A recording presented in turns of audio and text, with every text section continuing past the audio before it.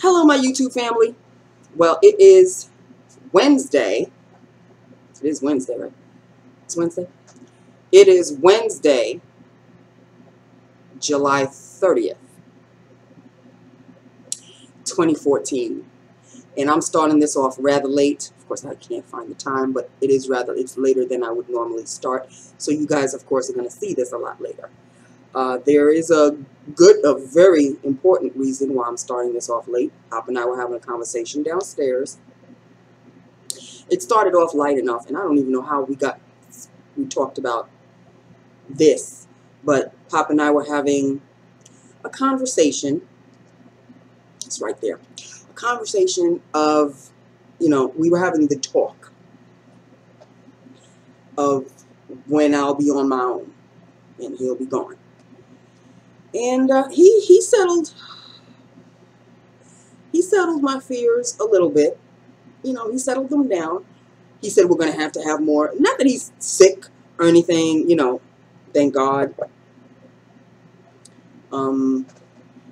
He did have colon cancer at one point, but he is in remission, so thankfully,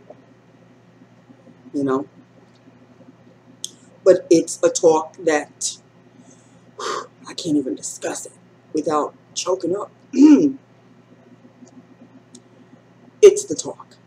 And nobody likes to have the talk because you think your parents are going to live forever. And that's not the case. So that's the reason why I started the video late. Anyway. Lips of the day. Let's just get on with that because right there, I'm telling you, it's right there. And I don't want it to be. I don't want this to be a sad video or anything of any kind. But, it's a talk that we had to have. Okay, so here we go. You cannot miss them. You can't miss them. I am in love with this color. It reminds me of Rebel, MAC Rebel. And it also reminds me of the Wet n Wild Sugar Plum Fairy. But this one's a little darker than Sugar Plum Fairy. Sugar Plum Fairy has a little bit more red to it. But let me start with the liner, as I always do. NYX Deep Purple, lined and filled. Now, I'm doing all the lipsticks that came from my last haulage, right? I'm still doing that, people. This one is the Malibu Girl, and this is in the color Purple Rain. Do you love it? You hear the song, right? I know I hear it. 169 Purple Rain. And this is Purple Rain. Look at that. Look at this loveliness. Can you see it? Do you see what I'm talking about? I love these kind of purples that have reds in them. Oh, it's just divine. It's just divine. And that's it. Just lovely. Love the shade. I've been just doing this all damn day. You would think it would be drying because it's pretty much, I don't know if anybody knows the line Malibu Girl. I looked them up. They do have a website, but I've never heard of them before. But it's the lipstick it says with aloe vera and vitamin E. So this was not drying at all. But I kept reapplying because I wanted to.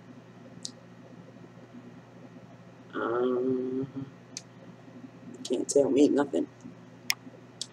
Okay, so that is lips of the day. Can we talk about? Oh, Deb reminded me. My girl Deb, we are like this. Deb, you and I are like this. She reminded me, ever since, well, Monday I didn't make the videos. She reminded me on Tuesday that I never spoke about my cousin's weekend from Saturday.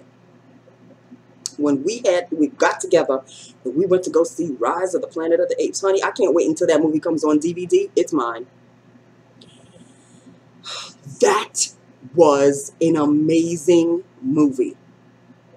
It's a great, great movie for the times that we are in now. It is a great great. The special effects are phenomenal. And you can see the movie in 3D too, but we did not see it in 3D. I went to a movie theater that I have never gone to ever in my life. It was my first time going. It was my cousin's idea. Obviously, Eric. He went before. These chairs recline. I was like, what? These chairs recline. Push the button on the side, and the feet come up like a regular reclining chair. I mean, I was in my element. You couldn't tell me a damn thing. The only thing we didn't do was have popcorn because we ate. At least Eric and I ate because he got there first. I got there right after him, and then we had to wait for Tracy, his sister. She was with their dad back at the house. So she had to get a lift from the dad, and you know, the older dads they work a little slower. So we had to wait for her. So while we were waiting, Eric, he was already munching. He was like not waiting for any damn person. He was hungry, he ate. And then I saw him eat, and I was like, damn, that looked kind of good. So then I had some food. And then by the time she came, it was pretty much almost time for the movie to start. So here's what we did. She went to the Arby's and put the Arby sandwich in my bag. So when we went into the movie theater, she could eat her Arby's in the movie theater. Thankfully, it didn't stink or anything. So, yeah, I was an accomplice. I was a forced accomplice. So the movie was awesome. Obviously, we didn't go out to eat afterwards because we had already eaten. So it was goodbye, and I'm not going to see Tracy again until next year because that's usually, she comes, she stays for a few weeks, and then before you know it, because in August, they start school. I was like, what? But yeah, in August, they start school in Florida. So she's going back this Saturday, as a matter of fact, but we're not going to have time to see each other again. So the three of us always make sure every time she comes, every summer, the three of us, it's just the three of us. I like it when it's just the three of us. We go for dinner, or we go for lunch, and then we go to a movie. It may be on the same day. It may be 2 separate days. We did it 2 separate days this time.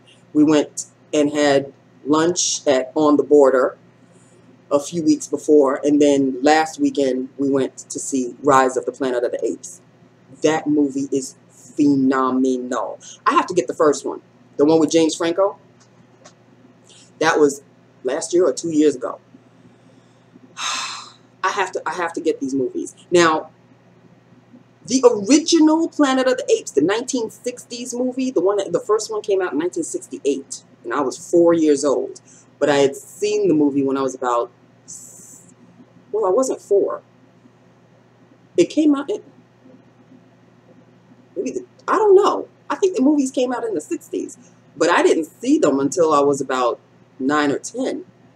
Or maybe 7 or 8 when we first moved into the house. That was back in 1972.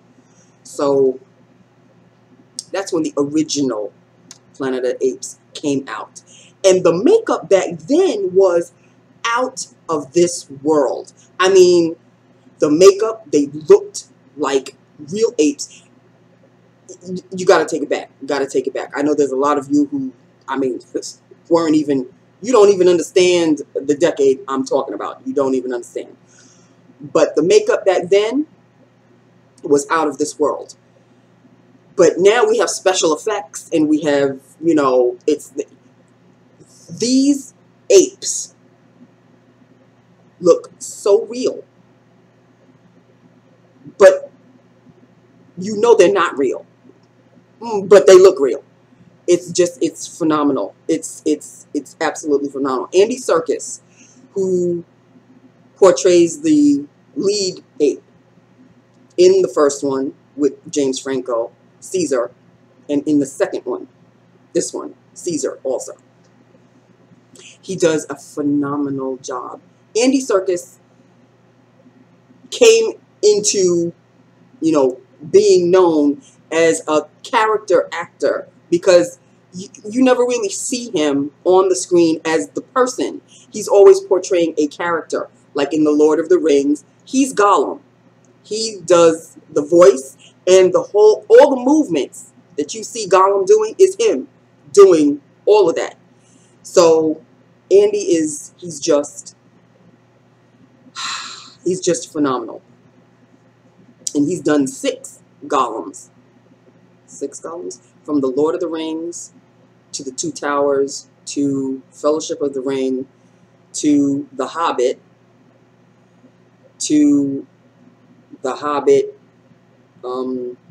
Desolation of Smaug, and the very last one, which is coming out this December, and I don't even know the name of that one. It's you know, we had a good time. Let me just put it that way. Okay, so that takes care of the Cousins weekend. As for Sunday, remember, it was supposed to be a 2-day filled weekend. Well, Caroline, partner in crime, she canceled on Sunday. So Sunday was just like a regular day for me. I did my laundry and all of that. And that's basically it. Sunday was just, you know, once she canceled, I was like, okay. I was devastated because I haven't seen her in a stone's age. But hopefully we'll get together before the end of this year. We just are having a tough time getting together. So, you know, that takes care of that. So Sunday was just a regular Sunday for me. However, this upcoming Sunday, I'm going to meet my man Jackson Galaxy over at the North Shore Animal League, because he will be having like a talk about cats, of course. And I guess I should get his book, right? So he can autograph it. Because I'm going to meet my other friend, Melissa. Hopefully, yeah, we'll meet up there. And she said she got the book today. I have to get the book at least by Friday. Well, tomorrow's payday. But I don't even know if I'm going to have enough money. Issues. Bills and issues. What the hell?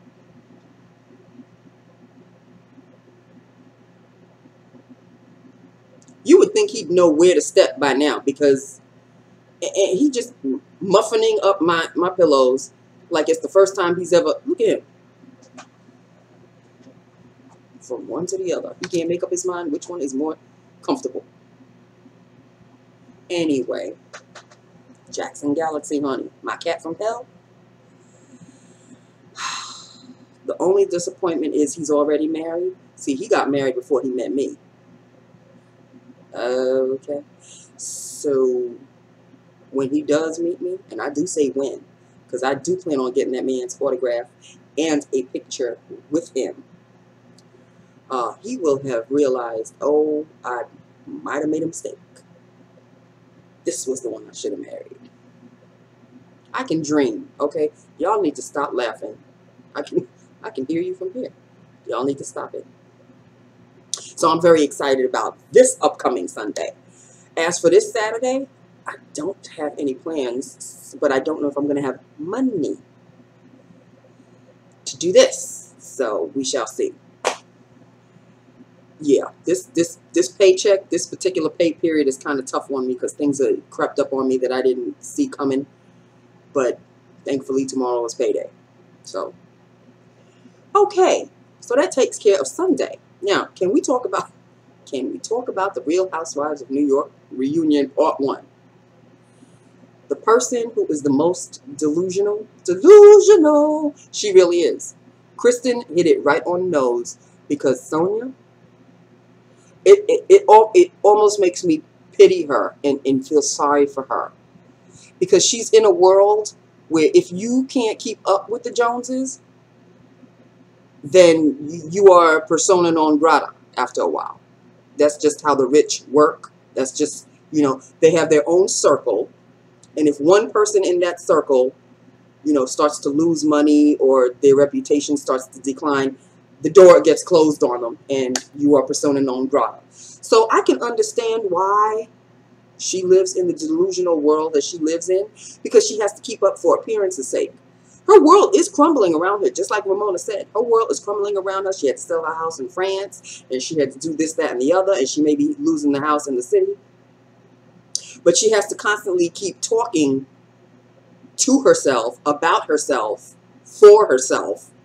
So she puts out there that, you know, there's nothing wrong, there's nothing wrong, there's nothing wrong. So she starts making up these businesses that she's got a sneaker business, her oven business, which we're all still waiting for to see where the oven is going to come into play. She's got all of these things in the works, but no one sees any of them. No one sees anything. So I almost really kind of felt sorry for her. I really did. But Aviva, please don't let her be in next season's Real Housewives of New York. Andy Cohen, if for any reason you are watching this video, please don't have her in next season. Because this chick, nobody likes her. The only person that was sitting on Aviva's side was Ramona. It was just Ramona and Aviva. That's it. Was there somebody sitting in between them? No, I don't think so. All the other women were sitting on the other sofa. That was Luann, Carol, Heather, and Kristen. They were all sitting on the other sofa. It was just Ramona and Aviva. Because it would have just been pathetic to have Aviva sit by herself. So, and Ramona claims that they're friends now. I guess Aviva has one friend. But, yeah. It got a little nasty. It's going to get nastier in part 2. Next Tuesday. Oh, off he goes. And he's gone. So, yeah. The Real Housewives reunion was a trip. It was a trip. And, of course, I watched my Tyrant last night. If anybody's watching Tyrant, it's on FX at 10 o'clock on Tuesday nights. That show is the ish. It's rather risque, but it is the ish. So there you have it. That's all I have for you people. That's it. You know, back to what Pop and I were discussing. Yeah.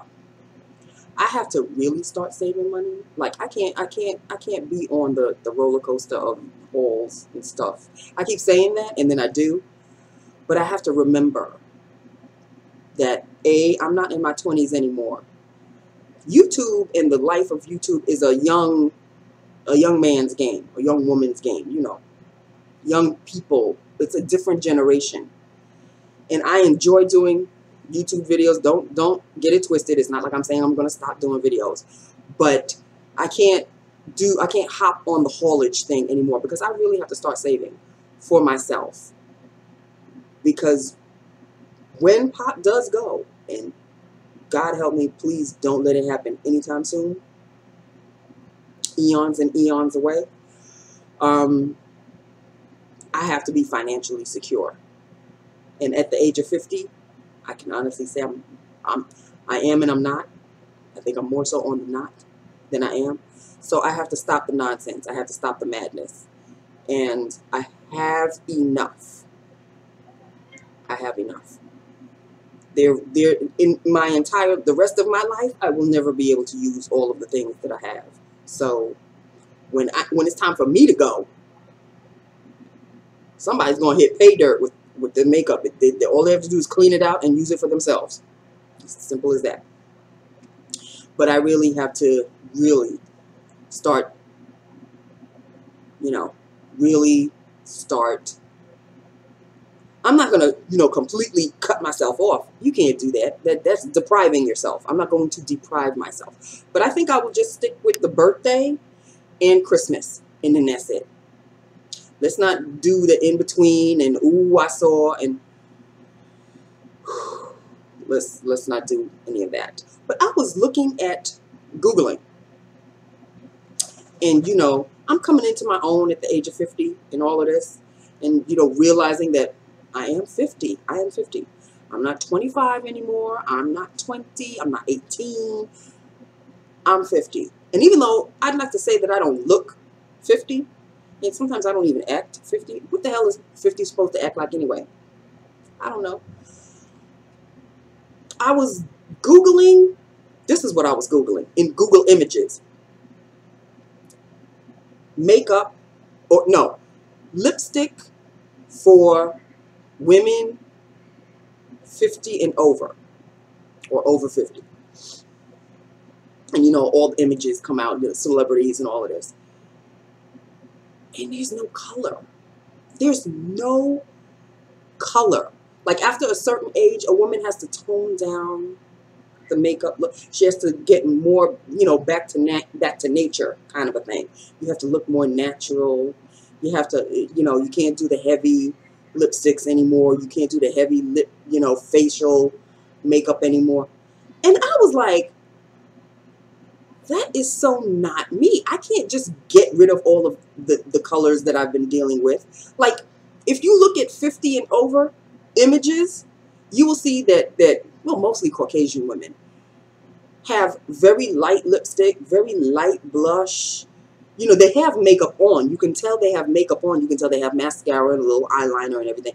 But there's no color. Like, they have the natural looking lips and the natural looking blush. And I'm like, for real? So you just dead after a certain age? You can't play with a nice red, or you can't play with a nice hot pink, because those are supposed to be the young colors. But when you come to a woman of a certain age, you have to, like, eliminate all of that. Like, your party days are over. I'm sorry. I'm going to go kicking and screaming with some color. That is just me. I cannot get rid of all of my, and then just deal with the pastels. That's it. It just becomes a pastel world. The pastel lips, pastel eyeshadow, pastel cheeks. Like, ew. Boring. I'm not a boring kind of a person. At least I'd like to think I'm not a boring kind of a person. And like the makeup that I'm wearing now, it's not my age. It's not for a woman of a certain age. I'm not supposed to be wearing this bright purple or, you know, magenta color or whatever you want to call it. I can't be wearing the bright reds. I can't be wearing... Who says? Who says? To hell with all of that, okay? And there was a blog. I think it was called The Can Do's and the Can Don'ts. The cans and the can... Yeah, I think it was The Can Do's and the Can Don'ts. And it was a woman who was of a certain age. I think she was in around, you know, either 45, 47, 50, somewhere around there. And she had a blog. And she was talking about this very same thing. Like, you know, after you hit a certain age, you're not supposed to do this and you're not supposed to do that. And you're not supposed to, you know, go braless and all of this. She was like, excuse me. She was with her husband. There's a story that she tells about her husband and her were going out to dinner. And of course, you know, women of a certain age, we go through the whole menopausal and the hot and the... So she went out with her husband and she was wearing very nice clothing. She wasn't like outrageous or anything, but she wasn't wearing a bra. So in this restaurant that they were in, she took off her jacket and, you know, she started to fan herself. And the man with his wife or whatever got quite the eyeful because, you know, she was moving around and, you know, she had no bra on. And she was like, well, you know what? At her age, she said, at my age, him gawking at me like that, I'm going to take it as a compliment. She didn't even see it as an insult or rude or what. She was like, okay, if he wants to get a good gander, let him get a gander. I'll think of it as a compliment. And I was like, you know what? Yes. Because when you hit 50, when you hit 40, you're into your own. You're into yourself. But when you hit 50, it's one of those, I have lived and I don't give a damn about whatever come what may. That's really the attitude that I have now. I never thought I'd have an attitude like that. Because in my 20s, oh honey, the lipstick had to match the pants, had to match. That's the 20s thing. That's what you're supposed to do. But when you get older, and I don't know what it's like to get married, but on my own, I'm 50. I'm loving it. I love the fact that I'm 50. I'm thankful that I've reached this age, and I'm not going to give up on my colors. I'm not going to turn into a flat face. Ew. No. No, no. I'm wearing my goth lipstick. I'm wearing my black lipstick. I'm going to be wearing my hot reds. I'm going to be wearing my bright oranges. Orange. But you know what I mean. I'm not giving up on the color. I'm not giving up on my blushes. I'm not, no. The only time I'll be giving them up, like I said, is when they close the lid on my box. That's when I'll give up. But in the meantime, nope. So if a woman of a certain age, such as myself, is not supposed, well, I guess I'm breaking all the rules then. Makeup police, come and arrest me, because I'm not following the do's and don'ts of a certain age. I'm not wearing my makeup clownish. You know, I'm not no Tammy Faye Baker. I know some of y'all may not even know who she is. Google Tammy Faye Baker. You'll see and understand the makeup I'm talking about. That woman wore it like a clown. Not me. So that's what I wanted to share with you, because I was quite, I was quite curious to see, well, what kind of makeup should a woman of my age start to wear, or should be wearing at my age.